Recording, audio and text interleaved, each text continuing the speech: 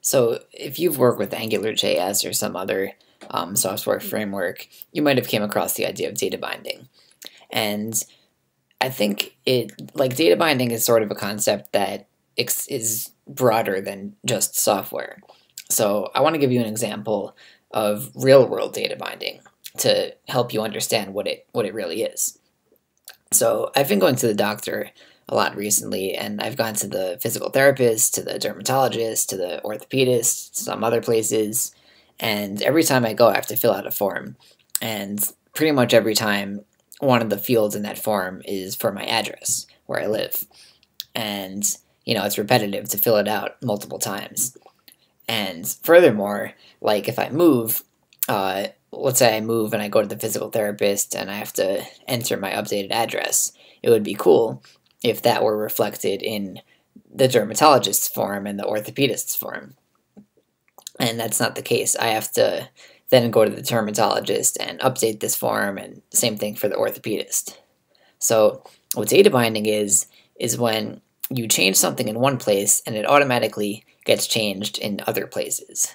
So if the address field in all three of these places was bound to each other, a change here would be reflected here and here, and a change here would be reflected here and here, change here would be reflected here and here.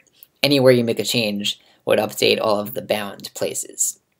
So at a high level, that's what data binding is. And you can see how it's like, it doesn't necessarily have to be restricted to software.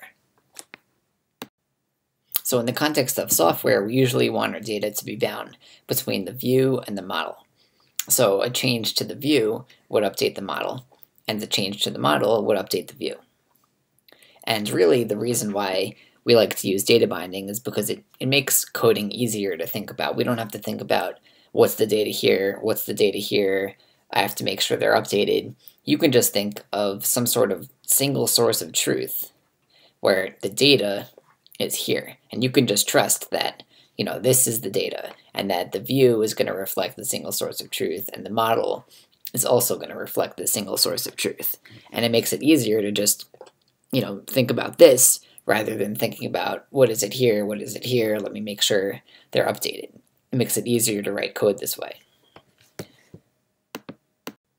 I think it'll help to be more concrete. So let's think about a typical scenario where we have an input field and a paragraph, and when we make a change to the input field, it gets reflected in the paragraph. So as far as data binding goes, we want the input fields and the paragraph to be bound to the same property name, we'll call it. But more generally, we want our UI, our JavaScript environment, and the DOM to be all also bound to this name property. And just to clarify one little thing, so really this whole entire thing is the browser.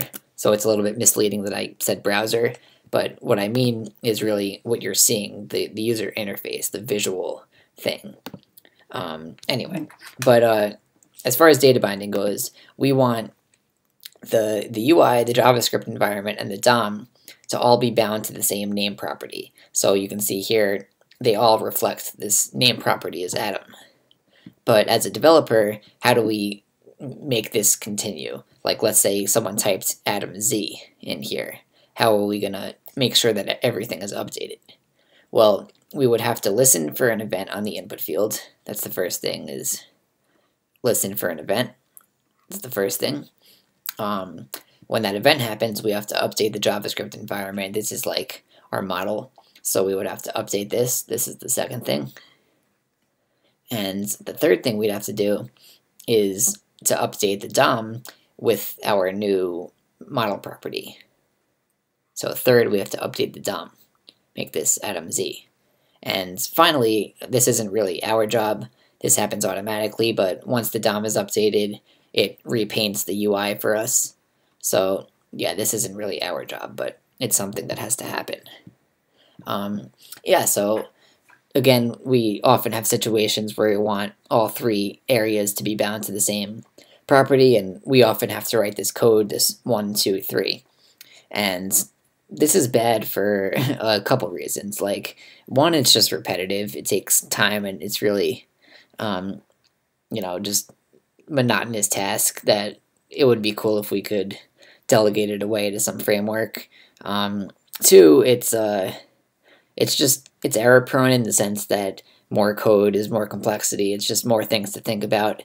It would be cool if we could do something like this, where we can write, let's say, something like this: input ng model equals name, and p is also bound to the name thing, name property. So here, instead of writing all of this code, this 1, 2, and 3, all we're doing is saying we want this input field to be bound to name, and we want the paragraph to be bound to name. And we don't care how you do it, just make sure that everything is updated for us. We want the UI to reflect this, we want the DOM to reflect this, and we want our model to reflect this. And there are frameworks that let us do this, that do this for us, I should say. And so this video is just sort of a high-level overview.